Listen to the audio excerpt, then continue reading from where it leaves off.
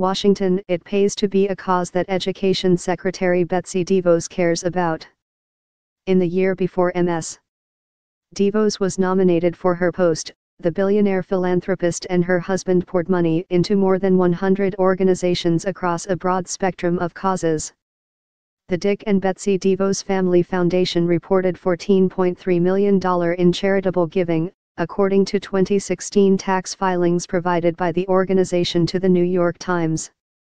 The beneficiaries are a diverse group, many aligning with causes the DeVos family has championed: the City of Grand Rapids, publicly funded vouchers for private schools, conservative politics and Christian organizations, low-income children and families, innovation and the arts.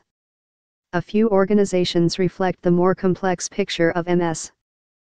DeVos that has emerged since her rocky nomination process.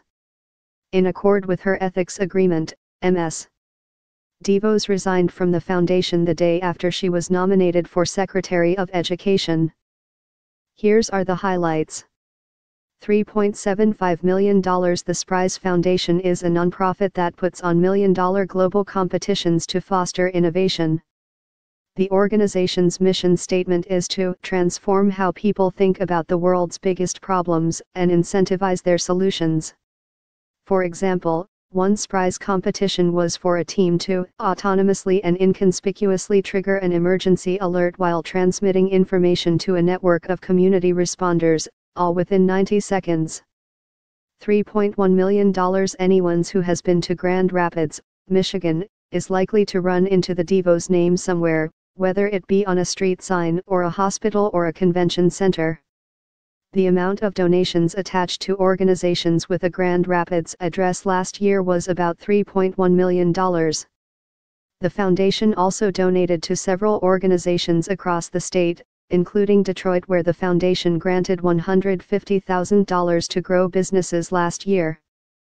$750,000. The DeVos Institute of Arts Management at the University of Maryland, College Park, is training the next leaders of cultural institutions, such as museums and galleries, arts schools and libraries, symphonies and cinemas.